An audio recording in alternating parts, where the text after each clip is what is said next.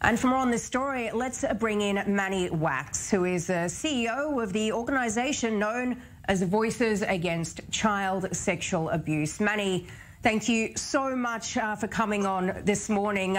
It's certainly not the first time that we have discussed this case.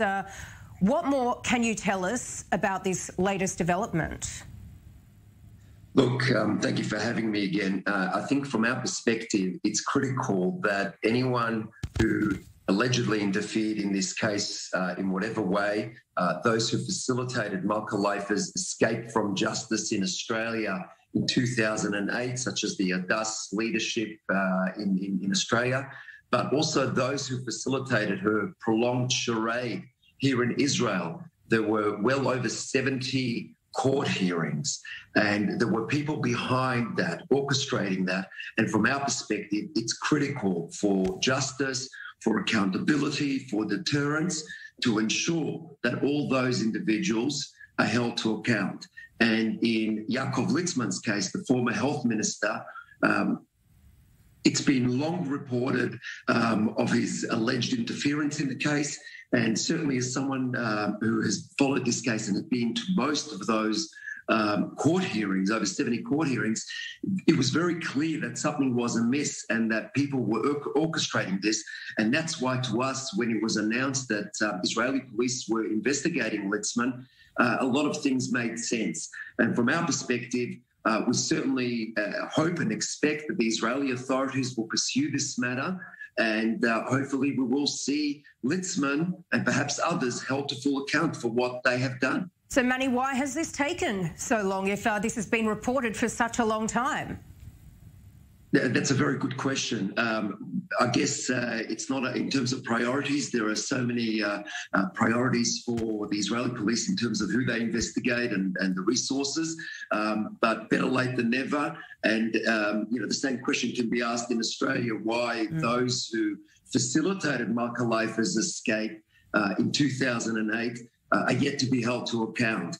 So from our perspective, as long as those things are done, because it's important to send a message to individuals who are thinking of interfering in these cases, but even more important, to send a message to victims and survivors of child sexual abuse to ensure that when they bring a case, when they go to the authorities, that these matters will be investigated to full and they will have the support and whatever else they need to ensure that justice does prevail. If he is indeed found to have interfered in this, can we actually expect a proper, proper penalties to be forced against him? One step at a time from our perspective. The fact that first Israeli police recommended that charges be laid, and as we've just heard in the last 24 hours, it's expected that the Israeli Attorney General will indeed prosecute this case.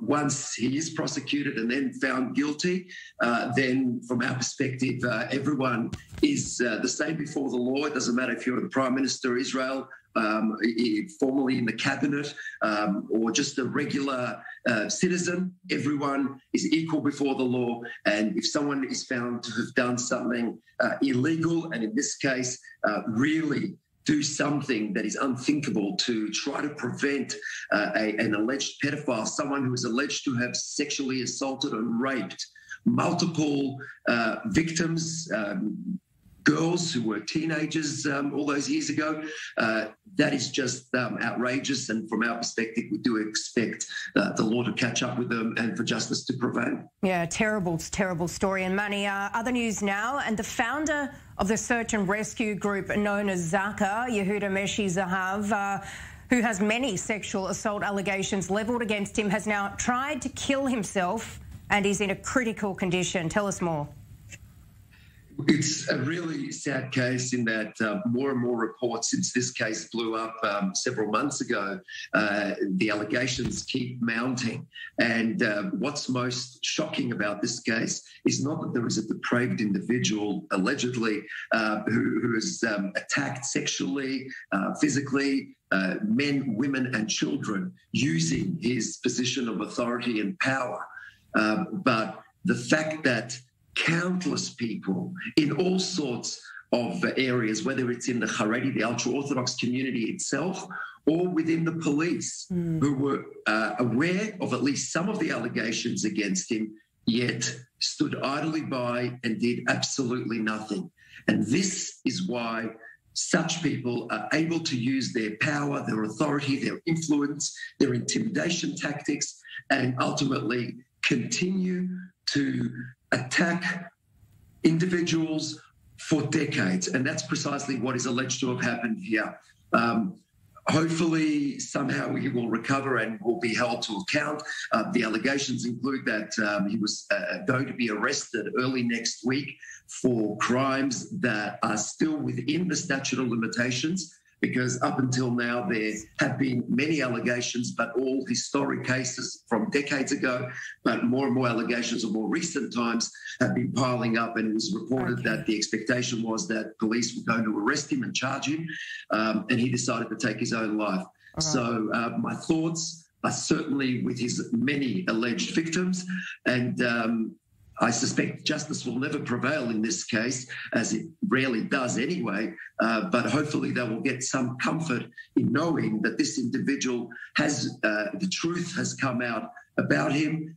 He didn't end up getting the Israel Prize, and hopefully they'll feel a little bit better about the fact that they have exposed someone who has done such horrible things to so many people, and people will now know who he truly is. Yeah, for sure. All right. Manny Waks, it's always lovely to have you on. Thank you so much for speaking to us. Thank you.